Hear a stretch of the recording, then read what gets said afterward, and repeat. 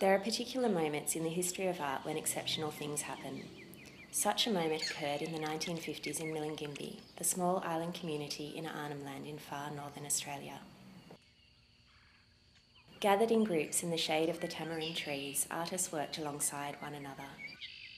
Their individual approaches and shared visual language resulting in a distinct style of painting of a quality and scale never before seen. These artists created exquisite art paintings with jewel-like surfaces that capture the complexities of land, sea, sky, and cultural inheritance in the one seemingly abstracted image.